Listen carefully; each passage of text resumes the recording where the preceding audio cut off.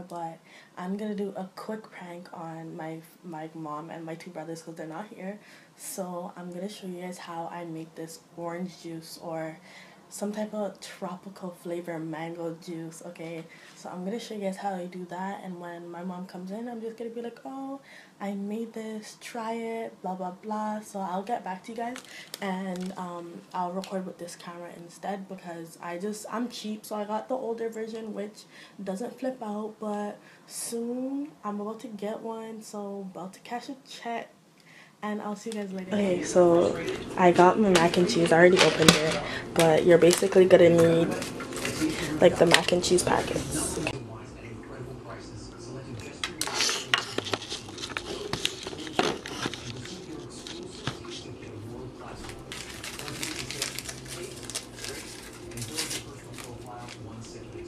It's a no-brainer. Great wine without the guesswork. Backed by our full satisfaction guarantee. Go to tastingroom.com and request some cork nuts and get your exclusive tasting kit. $40 value for just $6.95. Tastingroom.com code cork nuts. Tastingroom.com.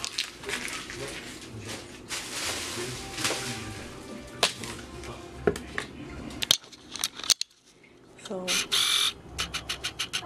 that's how it looks.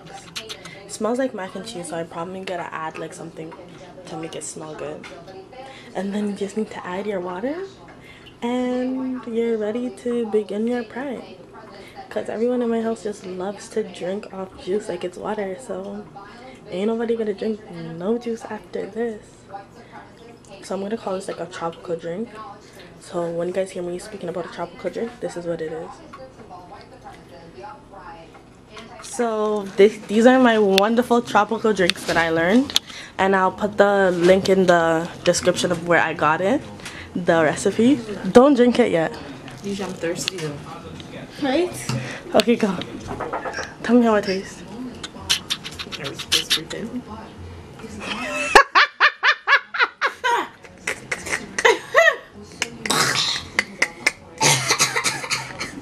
Yo, forget you, man.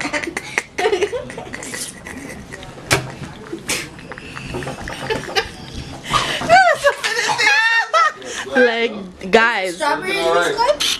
bro, it's good. Is the strawberry good? It's blessed. The strawberry is blessed.